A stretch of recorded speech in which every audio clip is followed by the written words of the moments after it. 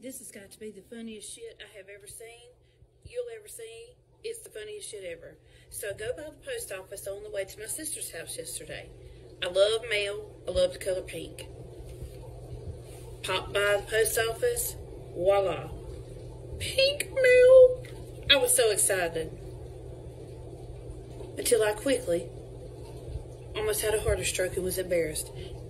Look at what the front of it says. Smell my thongs. And y'all, it says number of days worn too. Some dirty ass drawers is what these post office people think I ordered. And they think I smell them, I guess, because it says smell my thongs. And then the doggone thing says, order number 9, your 10th order is free. On the back, let me show you what it does. It shows like the underwear sticking out. Oh, I was so embarrassed, Lord. Oh, my Lord, I was so embarrassed. So I got into my sister's house. I said, Lavina, you're going to have to open them because I am.